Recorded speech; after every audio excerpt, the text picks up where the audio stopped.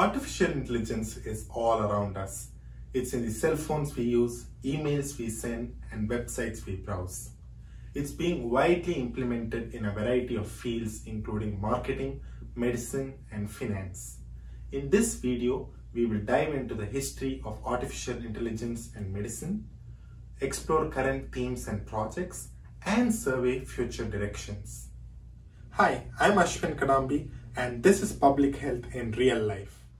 Artificial intelligence, or AI, is the ability of machines to communicate, reason, and operate independently, just like humans, both in familiar as well as novel situations. This is enabled by providing machines with a specific set of instructions called algorithms. The concept of AI was first developed in 1950 by Alan Turing in his seminal paper, Can Machines Think? 6 years later, John McCarthy coins the term artificial intelligence and organizes the first ever AI conference, marking the beginning of this exciting field. Although they speak about advanced topics in AI such as neural networks, natural language processing, and creativity in that conference, neither the computer's speed nor its capacity back then supported the experimentation or implementation of their ideas. It was really not until the early 2000s that we see the re-emergence of interest in AI with advancements in technology as well as machine capabilities. Around this time, we see improvements in computing power resulting in faster health data collection and processing, growth of genomic sequencing databases, improvements and widespread implementation in electronic health record systems, as well as advancement in imaging of cells and tissues.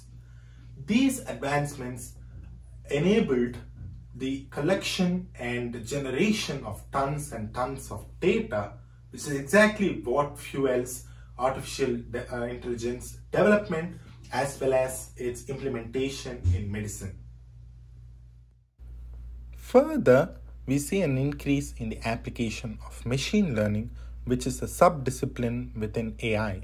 Machine learning is a way of continuously refining an instruction given to the machine. The refining process involves the use of large amounts of data, and it is done automatically, allowing the instruction to change with the aim of improving the precision of the artificial intelligence. These technologies promise great benefits in tracking of outbreaks of infectious diseases, behavioral science, precision medicine, and the modeling and treatment of rare and chronic diseases. And deep learning is a subset of machine learning. To understand deep learning, think of it this way. Whenever your brain receives new information, it tries to compare it with already known information to try to make sense out of it. The brain breaks down the new information by labeling and assigning the items to various categories. Deep learning employs the same concept.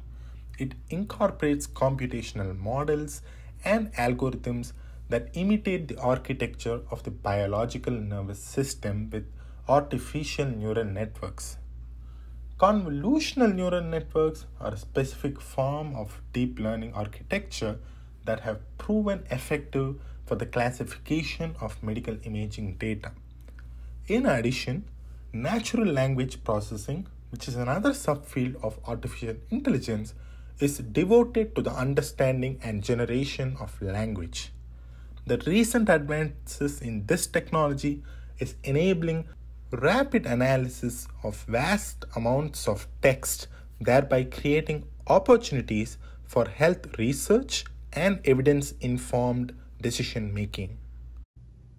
Likewise, in the past decade, the world saw progress of AI in daily life with the advent of face recognition devices, Alexa and Siri.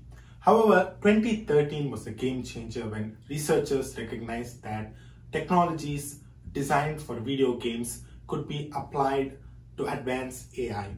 This promised great benefits to the practice of medicine and health of populations. Medical researchers have found that these advanced AI systems has shown robust performance in detecting tuberculosis from chest x-rays, malignant melanomas from skin photographs, lymph node metastasis from tissue sections, predicting cardiovascular risk with improved accuracy, predicting progression of Alzheimer's disease from amyloid imaging data, and in ophthalmology, detecting and identifying diabetic retinopathy, glaucoma, macular degeneration, and macular edema using optical images.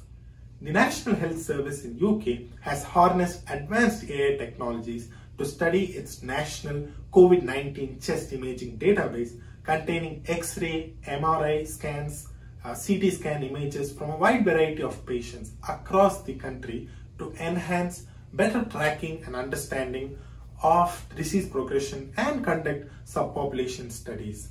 Likewise, the World Health Organization has its first virtual health worker, Florence. Florence is a digital person designed to help smokers quit smoking. Florence serves as a trusted source of information for smokers to design a plan to quit smoking as well as learn about the resources that are available to them.